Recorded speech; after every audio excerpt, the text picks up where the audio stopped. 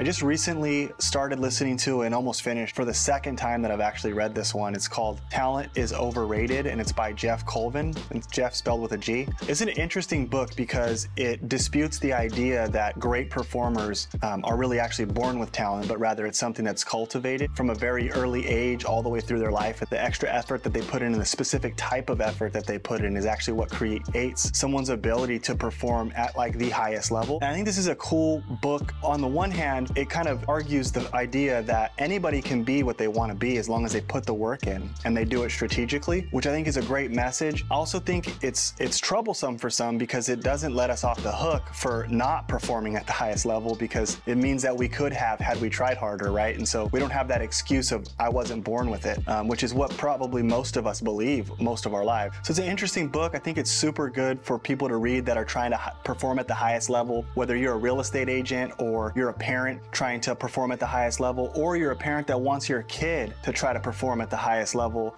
in whatever they do in their life. It's a great read for anybody. It's called Talent is Overrated by Jeff Colvin. Gentlemen, I'll never understand.